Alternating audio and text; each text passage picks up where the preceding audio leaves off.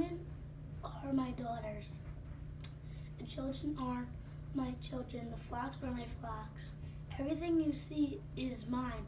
But what can I do today about these daughters of mine? What can I do about the children that they've had?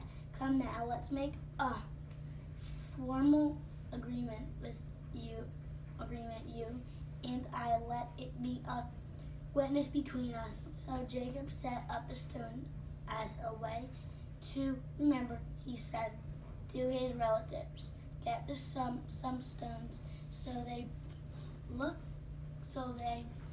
ate their and they put them in a pile, and they ate there by it. Laban named the pile of stones Jegar.